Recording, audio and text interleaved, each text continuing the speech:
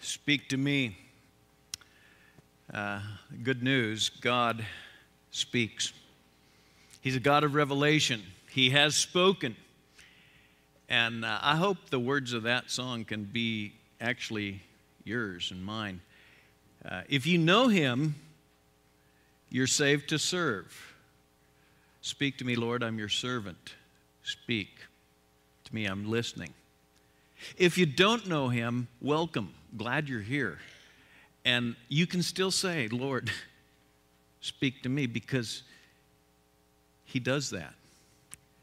So why don't we just pause and let's don't be hypocritical. But let's bow, and if you can say that, then do say that, Lord, speak to me.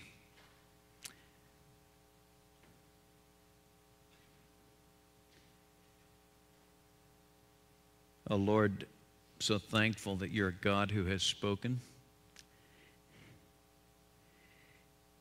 And I thank you that your Holy Spirit takes your written word, the word of truth, and the Spirit of truth speaks to our hearts. And we invite you right now to speak to us.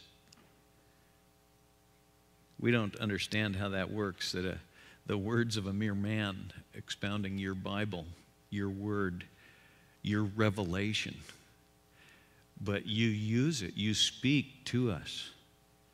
So I don't want to be in the way. I want you, Lord, to speak to me and to each one in this room. And we invite you to do just that in Jesus' name. Amen.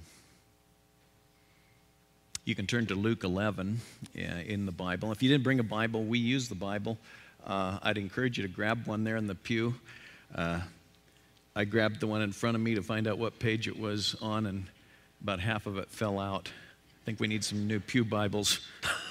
but anyway, it was still in there. You could find it. You might have a paperback. I don't know if yours falls apart. But grab the Bible, because we're going to look at Luke 11 together, and I want you to see the text. But before we do, I think I'll just tell you where I'm going. As we say, Lord, speak to me. Three things, really. Lord, speak to us regarding our enemy's power. We're going to look at Luke 11, and we looked at it last time. We'll take a second look at it. We're going to see the enemy of our soul. And we want to learn his schemes. We don't want to be ignorant of his schemes. The Bible says, don't be ignorant of his schemes, of his strength, of his power. So we want to see that.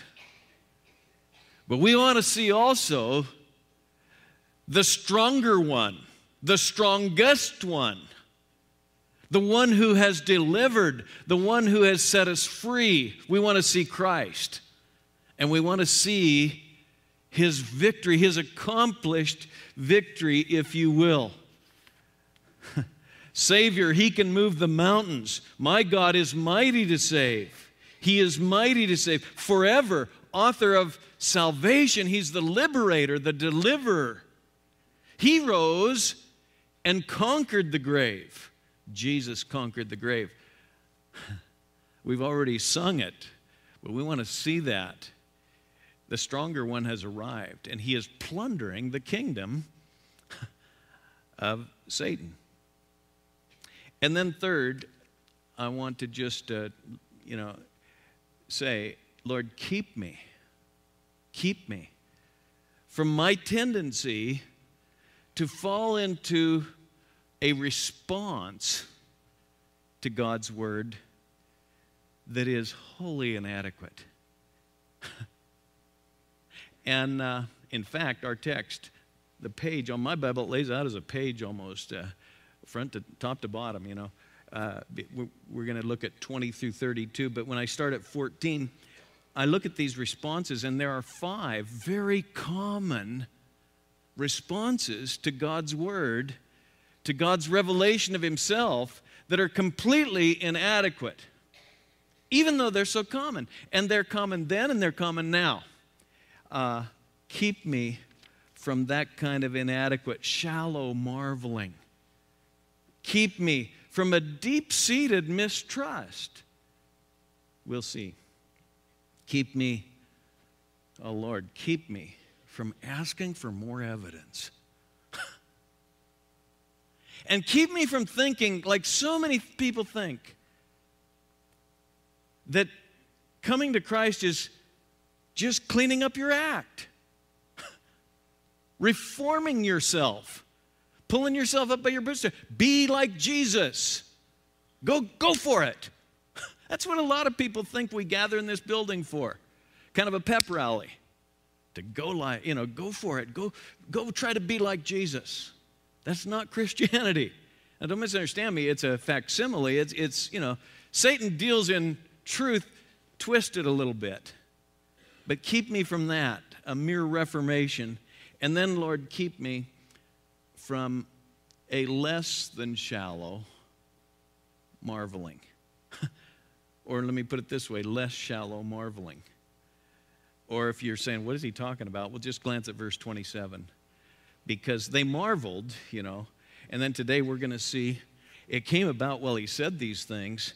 One of the women in the crowd raised her voice and said to him, "Blessed is the womb that bore you and the breasts at which you nursed." Wow, to be your mother. I would love to have my son turn out like yours. That would be so wonderful. And a lot of people marvel, less than shallow, at the reality of what they see in Christ or in Christ's followers. But it kind of stays there. I'd like that, what you have. Whoa, your mom, she must be very proud of you, this gal said, And we often respond that way. It's less shallow, but it's still not the response the Lord's looking for. I was talking to a gal this week, and she said, and it was really neat what she said, because I could so relate to it, and I'll bet you can too. She said, about 3 months ago, that gnawing, that relentless, I wake up with it in the morning, she said, that ominous, just, I don't know if I can face the day kind of feeling that she wakes up with day after day, year after year. She said, about 3 months ago, it went away. She's met Christ. She said, it's gone. I wake up and it's not there. She said, I was looking for it. I said, don't. She said, I've looked for it. I can't find it. And she said, I told a friend of mine about this. And she said, I want to be where you're at. Because who doesn't? And yet, to just I'd like the fruit. I wish my kids would be like yours, or that kind of thing. It's less shallow, but still, you don't just come to Christ for what he can give you. Now, that might draw you to him, but, well, we'll get into it. I just wanted to say where I'm going and what I'm going to say, so you can just go home now. I preached the whole sermon. No, that's my intro. Now, no. Let's look at the text, verse 20. Remember the context. Jesus is doing what he did. He has set a man free from a demon that kept his mouth shut, kept his tongue dumb. He's liberating, he's saving, he's plundering, if you will. And they respond with crummy responses. We've already detailed some of them, but I'm going to jump in at verse 20.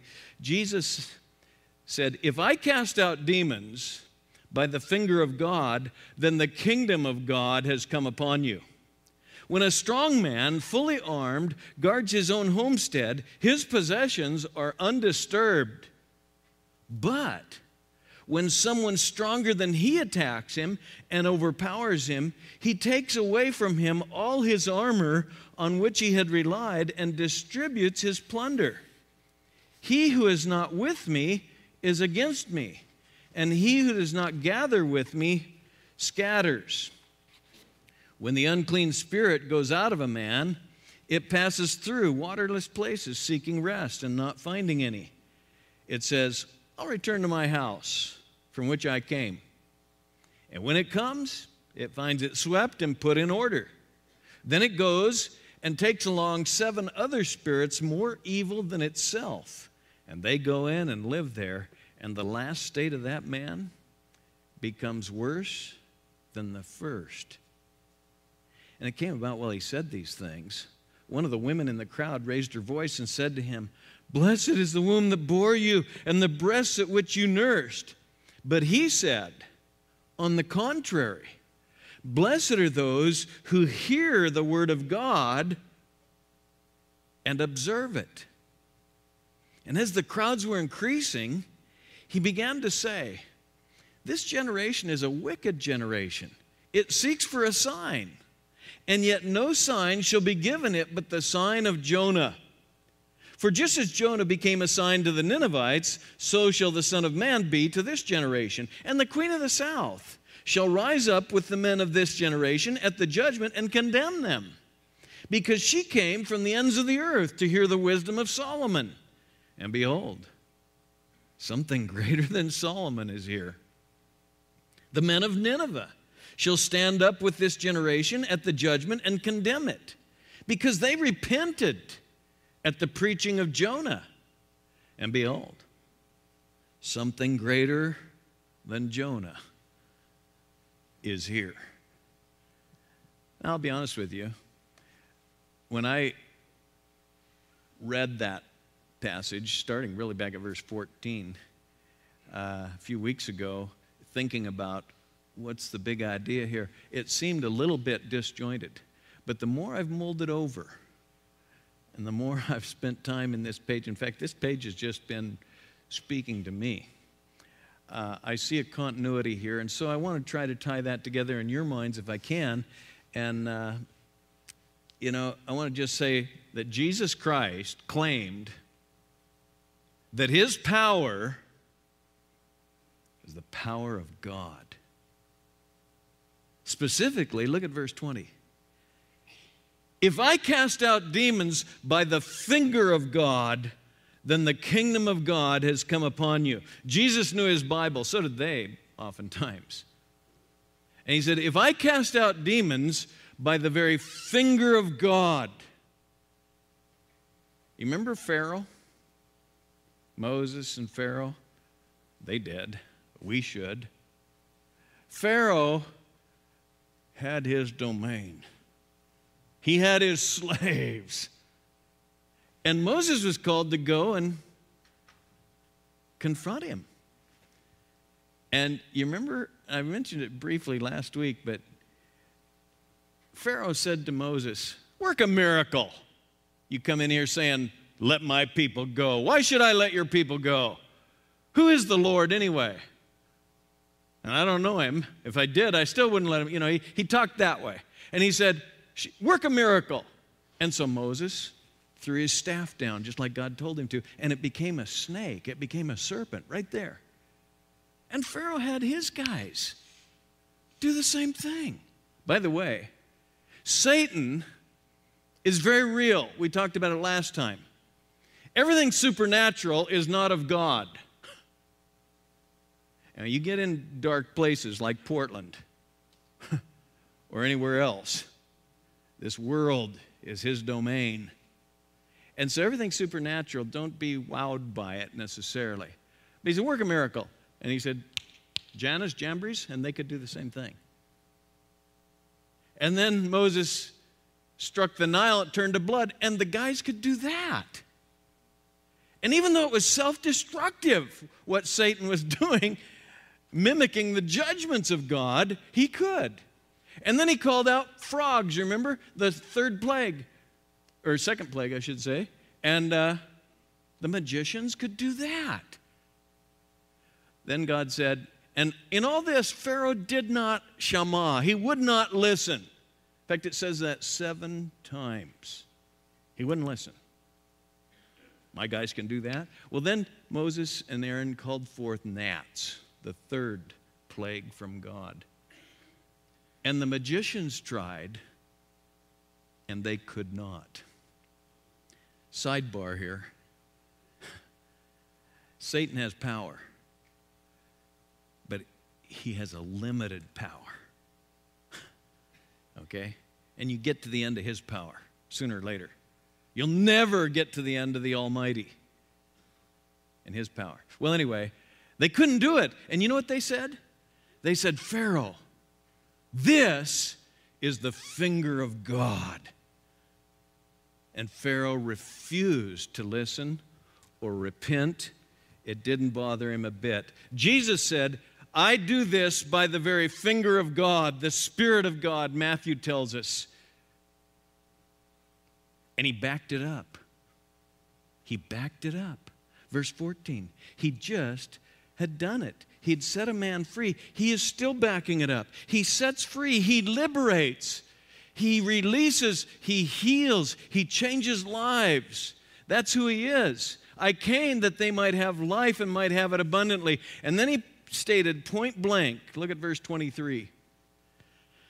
He who is not with me is against me, and he who does not gather with me scatters. There is no neutral ground.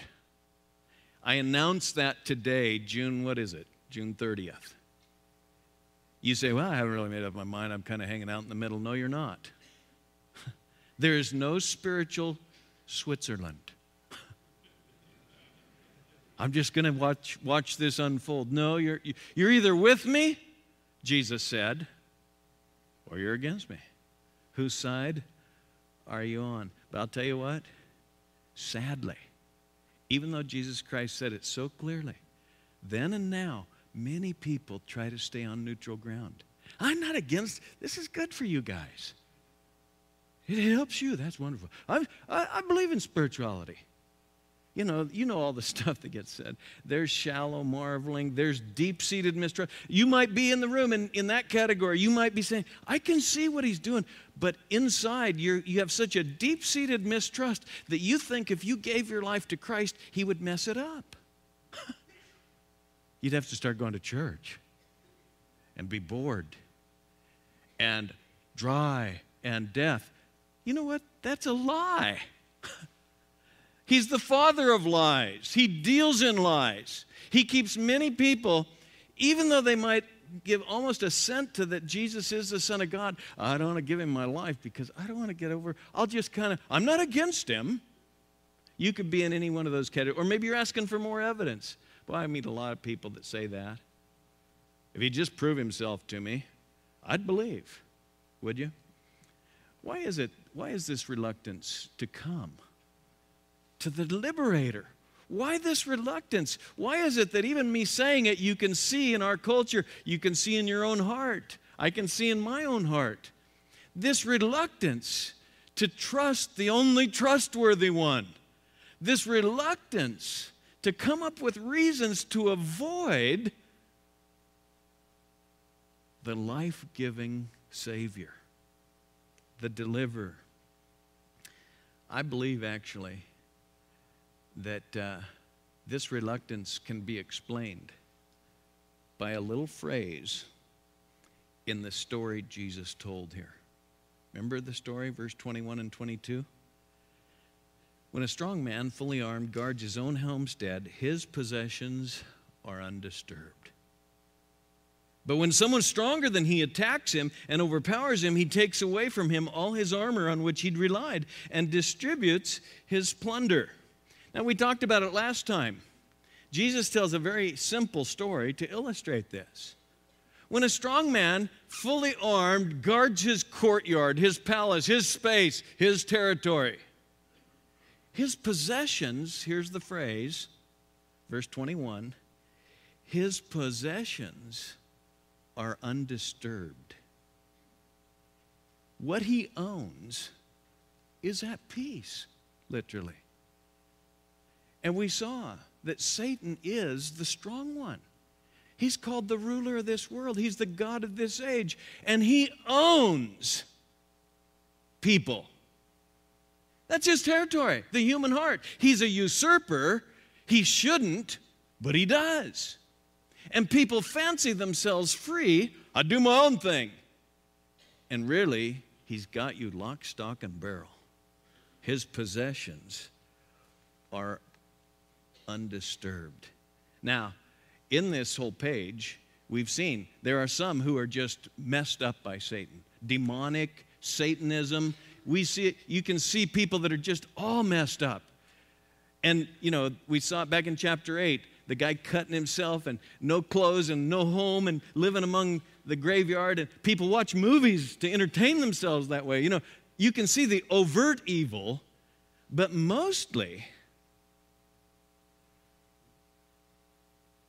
he doesn't operate like a lion, just chewing up and gnawing and throwing and destroying. He does, don't misunderstand me. He's a destroyer. But he is much more often pictured as what? A cunning serpent. He lies to us. He deceives. And he keeps people just hypnotized by his deceit, his seductions. He owns people through deception. Verse 21, he guards with all his tools, all his armor, his own possessions. And so he does not want you to listen to the Word of God. He does not want the people at your office to hear the Word of God. He wants them to be occupied with the words of man, with the words of stuff. He wants us to be, and you look around and you say, why is it that people won't come to Christ? Because many of them are at peace. Most of them. Undisturbed. Happy to just live and let live. Giving more energy to their retirement, making sure they have enough even when they need nursing care right down to the end, than to their eternity that looms. And I said last week, it's like watching a game that's already over. And then pretending you haven't seen I always tell my wife, don't tell me the end, And when I look on the thing, I don't want to see the final score because I want to enjoy the game. But it would be stupid to be placing bets against the final outcome. And yet, many people are doing just that. They're living for, maybe you. You're happy. You're living for popularity. And you've got a lot of friends and people are pretty happy with how you are. And you think to follow Christ, I don't want to lose that. And you say, no, I'm happy with my life. And Jesus said, if you love your life, you'll lose it. If you hate your life, you'll gain it to eternal life. He called for this repentance, this whole change, this radical transformation. That's why Christianity isn't just trying to be like Jesus or just kind of making some adjustments as you walk down your self-willed life. No, coming to Christ is admitting you're a sinner. You're going the wrong way, and you hear the Word of God, and you do it. You repent. Just like the people at Nineveh did. They repented. Just like the queen of the south, she heard.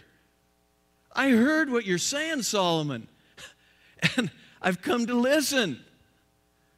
And the Ninevites, they heard Jonah, and I got to think the guy wasn't Billy Graham. You know what I mean? It's interesting that Jonah is used at all, isn't it? Because when God told him to go, he said, no way, I don't want them to believe. I mean, I'll tell you something much greater than Jonah is here. The Lord Jesus Christ has spoken. Yet a lot of people are undisturbed. His possessions are he guards. He does not want people to hear, so he keeps them lulled to sleep. The Bible uses that picture often, and Ephesians 5 says, awake, sleeper, rise from the dead. He keeps us drunk, intoxicated, just happy with stuff, thinking, boy, if I could just get the vacation home, and I'd be happy. Well, I've known a few people with vacation homes. They're not happy, but I will be. You know what it is like. I mean, I'm not against vacation homes. They're fun. But you know what I'm saying? This deception that he deals in, the strong man does. He keeps us, if possible, just procrastinating. We're not ignorant of his schemes, 2 Corinthians says. By the way, that's 2 Corinthians 2, I think it's verse 11. We're not ignorant of his schemes, the way he thinks. And you know how mundane that one is? That's in the middle of a discussion about lack of forgiveness. Satan just deals in, he doesn't deal necessarily with a pitchfork or with Satanism all the time, some, but many of us, he just keeps us bitter, lack of forgiveness, unwilling. That's the way he works. By the way, it's interesting that he said, we're not ignorant of his schemes, and he uses a word that means mindset or purpose or his desire for us. We ought not be ignorant of that, and it could be as mundane as just keeping you unwilling to forgive. I'm hanging on to it. Or in Ephesians 6, he says, put on the full armor of God that you might be able to stand firm against the schemes. And he uses a different word, methodia. I think you hear it. Stand firm against his methods. Okay? So we talked about that, but I want us to see it because, to me, it answers this question. Why are people so reluctant to come to the liberator? But then Jesus announces, look at verse 22. Jesus said, when someone stronger than he attacks and overpowers him, he takes away from him all his armor on which he had relied, and he distributes his plunder. Jesus announces, I'm here. I just opened this guy's ears and tongue. I'm plundering the kingdom. The stronger has arrived, the Almighty, the Alpha and the Omega. The Almighty, Revelation opens with. By the way, Revelation closes with Jesus, the Alpha and Omega. Not the stronger, really. Yes, the stronger, but the strongest. Almighty. And he came and he disarmed the rulers and authorities, Colossians 2:15. He has triumphed over them.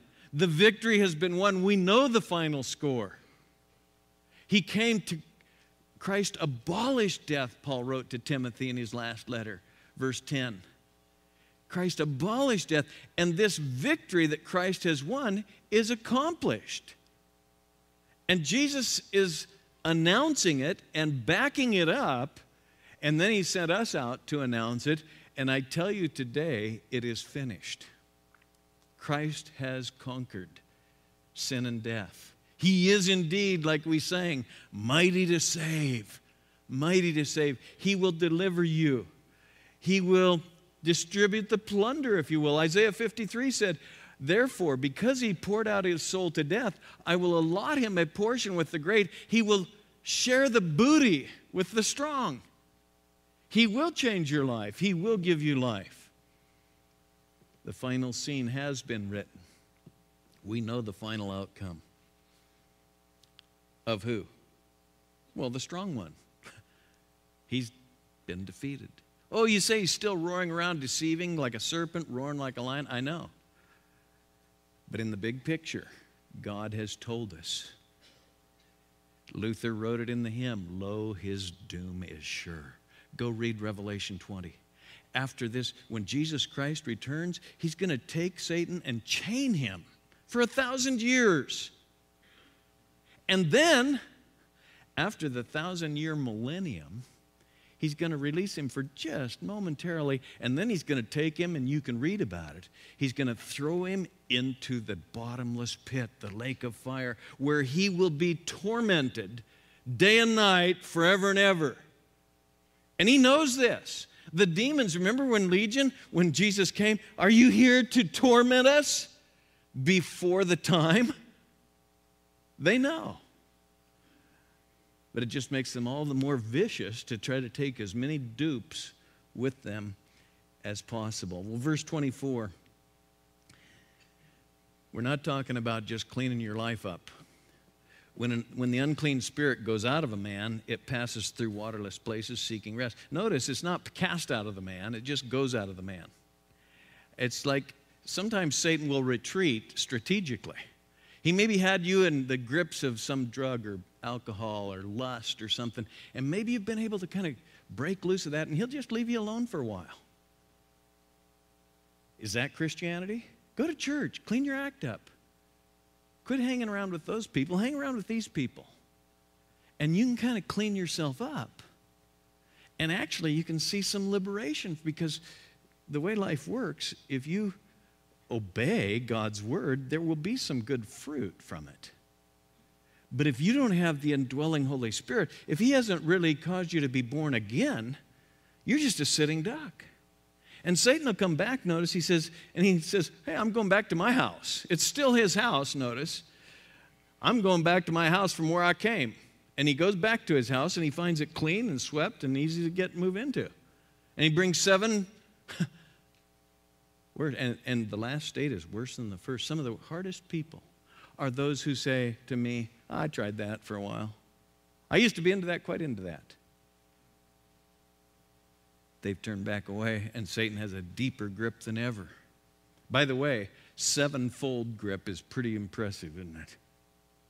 But I will tell you, does that ring a bell with you? Mary Magdalene had been delivered from what? 7 demons. There is no case too hard for Christ. You say, Scott, I've kind of done that. I've made some reformations and I've fallen away again. Maybe there's no hope for me. No, there's hope. Jesus Christ is the Alpha and the Omega, the Almighty. He can save. He is mighty to save. No matter what you've done, no matter how many times you've failed him, if you really come to him, you will be saved. We had a great devotional one morning over here Jeff shared with us. But I'll just say, and I won't try to re-give it, I'll just say, come, stay. Just simple commands that Jesus gives. Come to me, and I'll give you rest. Abide, stay in me, and you'll bear much fruit. Jesus Christ is the liberator. Well, verse 27, it came about while he said these things, one of the women in the crowd raised her voice and said to him, Blessed is the womb that bore you and the breasts at which you nursed. Let me just, I've already commented on it, so let me just say this. It's a mistake to think that relationship with Christ is through physical lineage. Earlier we saw, I think it was chapter 8, when they said to Jesus, hey, your mom and your brothers are here. And he said, who's my mom and my brothers? Who's really related to me? In fact, look back there. Chapter 8, verse 21. My mother and my brothers are those who hear the word of God and do it. To be rightly related to Christ is not being in the right family. The Jews were so good at this. We have our father Abraham. If Abraham's your father, how about you do the deeds of Abraham? Jesus would say. No, right relationship with God is not being born into the right church or the right family, or, well, my folks believe that, I kind of believe that. No, it's more than that. We would be remiss here, I think, to not see that there's this human tendency, verse 27. I'm back at this lady marveling. There's this human tendency to honor and exalt Mary. Mary. Blessed Mary. You say, Scott, would that really happen? Millions of people pray to her and stop short of coming to her son. Mariolatry is real. I mean, it's painful to say it, but it's so true. Now, on the contrary, Jesus said, blessed are those who hear the word of God and do it, observe it. On the contrary, blessed are those who really come to me, who repent, who hear what I'm saying and respond, who hear what I'm telling you to do and then do it. And we've seen this all the way through Luke. This isn't just Jesus, one day he told them they ought to hear and do. He was always saying this. He closed, look over at chapter 6. Remember the story he told about the two guys building the house?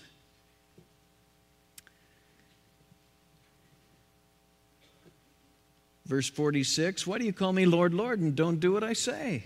Everyone who comes to me and hears my words and acts upon them, I'll show you whom he's like. He's like a man building a house who dug deep and laid a foundation upon the rock. And when a flood rose and the river burst against that house and could not shake it because it had been built well. But the one who has heard and has not acted accordingly is like a man who built a house upon the ground without any foundation. And the river burst against it, and immediately it collapsed, and the ruin of that house was great. In Matthew, he expands on that, but he used this metaphor often. And the point is so clear. He says, you've heard. Have you listened? Have you acted on it? Don't be like Pharaoh. Pharaoh heard, but he didn't listen. So he tells this woman, no, it's not that.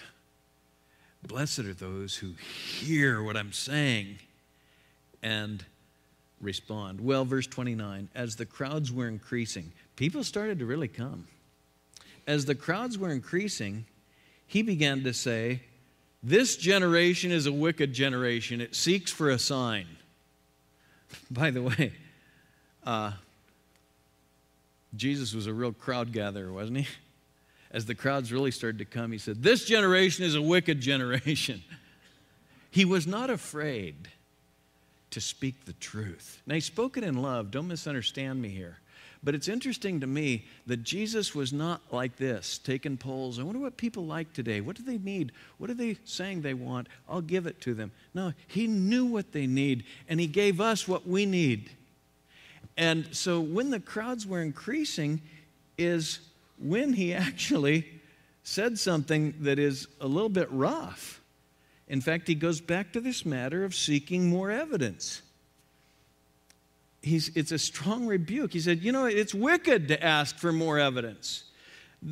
Yet no sign will be given to it, this generation, but the sign of Jonah. Let me announce it as clearly as I can. God gave his son. And God gave a sign. He raised him from the dead. Don't be saying, if I just had more evidence. That's a wicked thing to say. God doesn't need to prove himself to you, and he already has. The heavens are declaring the glory of God. Every day pours forth speech. Night to night reveals knowledge. No, God is non-trial. And Jesus came, the strong one, the strongest one, and he disarmed the rulers and authorities. Having triumphed over them through him, Colossians 2 says, he rose from the dead, never to die again. And Christians have been proclaiming ever since, and I announce to you today, Jesus Christ has risen. It won't be, we'll see someday. The game is over. It's final. Jesus has conquered death and the grave. I was in the Home Depot parking lot. These thoughts were running through my mind, and I'm singing one of those songs. I forgot which one now, but I was just singing it in my mind. And I said, it's not Easter, Scott. Why are you singing that? Well, because it's always Easter. This is Resurrection Day. He did rise from the dead. We have victory. And I'll tell you what, Jesus said, the sign of Jonah, and he takes Jonah and he applies it. He says, Jonah was 3 days in that sea monster, but then he raised up. Well, that's the sign I'm going to give this generation, the only sign, really. The ultimate sign. And then, notice, he mentions the Queen of the South, too. And I'll tell you what, I've mentioned it, sign-seeking is wicked. It's foolish. It's foolish, isn't it? Show us a sign. What had he just done? He liberated this guy. When he fed the 5,000 and they came and looking for another meal, remember that in John 6? He'd multiplied the food, and so they said, this is great, a gravy train, let's go again. So they followed him around, and he said, you're seeking the food which perishes. You ought to seek the food which endures to eternal life. I'm the bread of life. And they said, well, then show us a sign. Show us a sign? Why were they following him? Because they knew he could turn bread into much bread, fish into much fish. He had proven himself. That's a smokescreen when people say that. By the way, notice too, I think it'd be remiss to not mention it. Jesus, when he was here, he took the hard places of the Bible, the places that the modern church might be tempted to be embarrassed about, and he stamped his approval on it. Jonah? Do you believe in Jonah? Jesus did. Noah? He put all those animals in a big boat. I mean, do you believe that stuff, that mythology? Jesus did.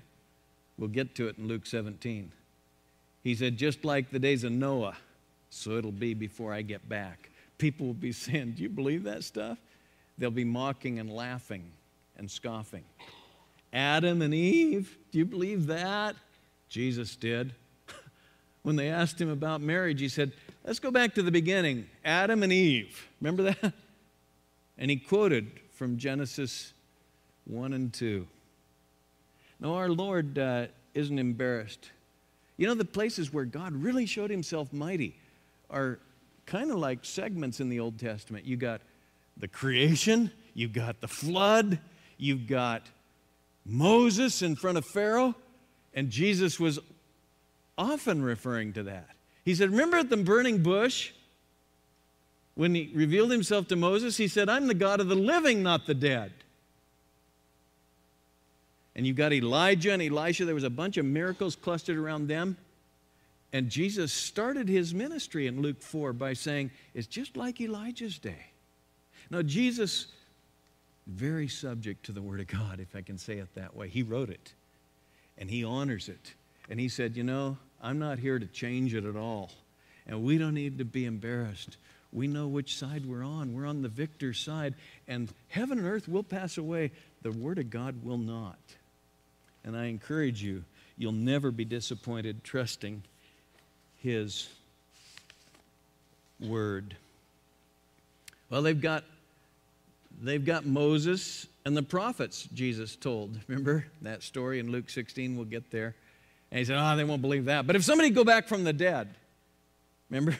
Jesus said, if they won't believe Moses and the prophets, if you won't believe God's word, you won't even believe if someone rises from the dead. And he did. And people say, well, show us more proof. Oh, I plead with you today. Know your enemy. Praise God he's defeated. Know your Savior. Enjoy that he is the plunderer. He sets free. He deals in life and liberty and joy. Trusting him will not mean that he'll plunder you. That's a lie. That's a deep-seated mistrust that we need to get rid of. And don't ask him for more proof in your life. He's given you all you need. He gave himself. Enjoy him, Christian. Worship him. Abandon yourself to him. Hear what he says, and then do it. When he says to go out and proclaim this gospel, to go out and feed the poor, to heal the sick, to bring the message, the balm of Christ to this world, put feet to it. Obey it. That's the blessing, he says. Hear and do my word. And if you're here without Christ, I plead with you. God gave his Son. And God gave a sign. He raised him from the dead. You will never regret trusting in him. Hearing his voice, turning in repentance. The Ninevites repented. The queen of the south heard. And I'll tell you something much wiser than Solomon is here, much greater than Jonah, the Lord Jesus Christ himself. Father, we praise you for your